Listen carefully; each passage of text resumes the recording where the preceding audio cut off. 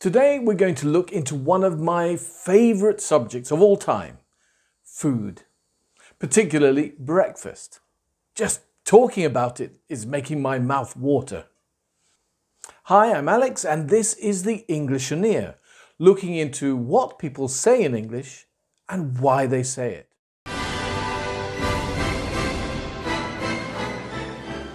Breakfast. I don't know about you, but I'd never really paid attention to the word breakfast, or brekkie as we sometimes call it.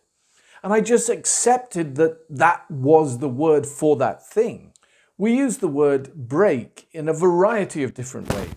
One is to create a separation or an interruption in some activity, like taking a coffee break in a meeting or a lunch break, or breaking the silence. We also use it when we want to say that something is no longer working properly, like the elevator is broken, or to break a leg, or break a promise, or even break somebody's heart. We can also use break to make something public, like breaking news.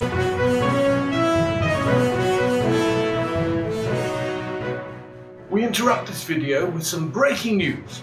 A report has just been released that shows that people who subscribe to this channel are discovered to be much more intelligent, charming, confident, and just plain amazing than those who are not. The report goes on to say that giving a like and even commenting on these videos are considered among the elite of society, and those that share it are almost royalty. We will be back soon with a further update.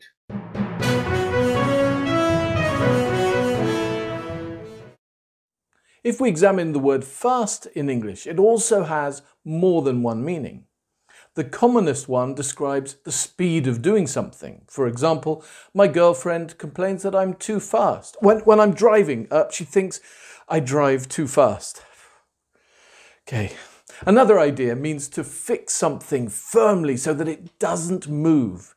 It's where we get the expression to fasten your seatbelts when you fly. When we say someone is fast asleep, we mean that they are sleeping so deeply that it's really hard to wake them up.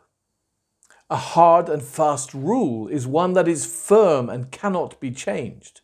In my house, for example, there is a hard and fast rule not to play football in the house. I said there's a hard and fast rule not to play football in the house. Now, the third idea of fast, and the one we are referring to, is the word that means to avoid eating for a period of time. And this could be for religious reasons or for health reasons.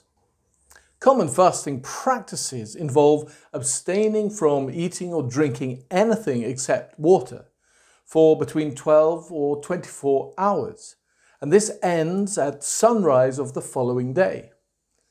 Therefore, the first meal after this fasting will break the fast. And that's where we get the word breakfast. My favourite breakfast has always been the full English breakfast, where everything is fried. Fried eggs, fried bacon, fried sausages, fried mushrooms, fried tomatoes. Even the bread is fried. However, my cholesterol levels and my conscience don't let me eat this kind of breakfast anymore. Well, not as frequently anyway. But it is so delicious. Now, this big fried breakfast in the UK and America and some other places around the world, it was traditionally necessary for those going out into the fields or down the mines for a hard day's work of manual labour. It was necessary as people would lose thousands of calories every day in this hard work. The problem is that nowadays people still have this big breakfast, but their hard day's work consists of sitting in front of a computer screen, typing away at their keyboards, a little bit like me. Anyway, it's been absolutely fantastic talking to you, and I would love to hear back from you. So if you have any doubts, any comments, any questions, please leave them in the comment section below.